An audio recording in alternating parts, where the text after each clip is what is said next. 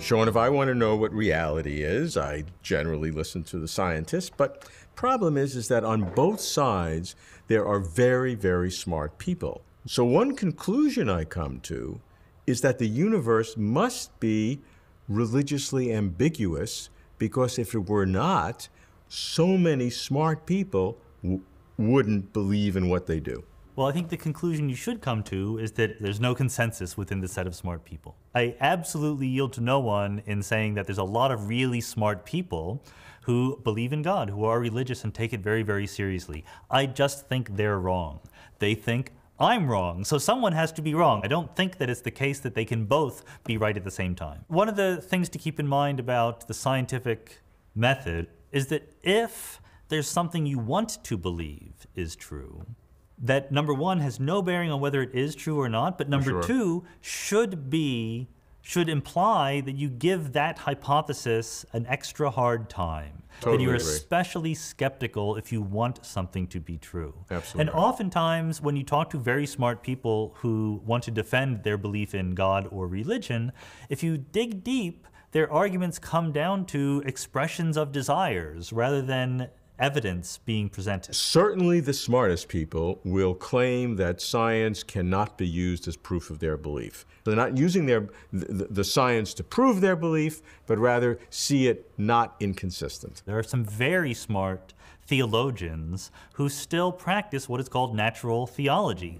looking at the natural world and from that getting lessons about God. Well, lessons is different than trying to prove evidence God. for believing it. Okay. Science never proves one thing or another. That's not what science does. It's not math or logic. Science gives you good reasons to accept a certain hypothesis over another one. For the time being.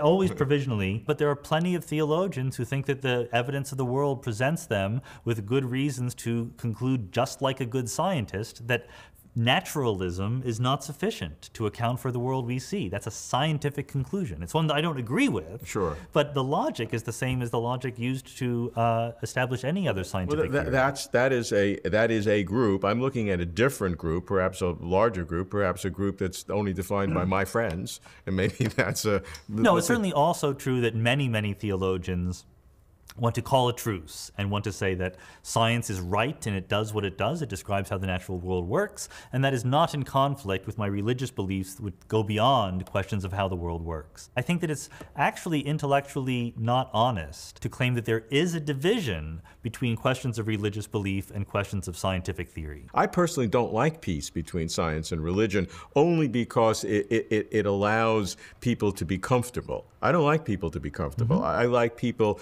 to really conflict, because truth is not a compromise. Truth will be found wherever it's going to be found, and it's not for us to make nice. Again, some of my best friends and smartest people I know really have completely different views than I do, but as long as we can talk about them and try to understand where the other person is coming from, it's a good conversation to have. Does that mystify you, that some of your best friends who you know are very smart, does that mystify you that they have that belief? I don't think it mystifies me. I mean, it's a true fact about the world. The human brain is not designed to do anything, certainly didn't even evolve to think rationally, right? That's not why it's here. We have all sorts of difficulties in thinking about the world as human beings. Thinking that God exists is, to me, a mistake that many smart people make. There's a whole bunch of other mistakes that smart people make, and I'm always asking myself, I'm sure I'm making some mistakes. What are they? I've certainly tried very hard over many, many years to think as carefully and objectively as possible about the question about whether or not God exists. So I have a conviction about that question that my view is right, as convinced as I am about many other very solid things.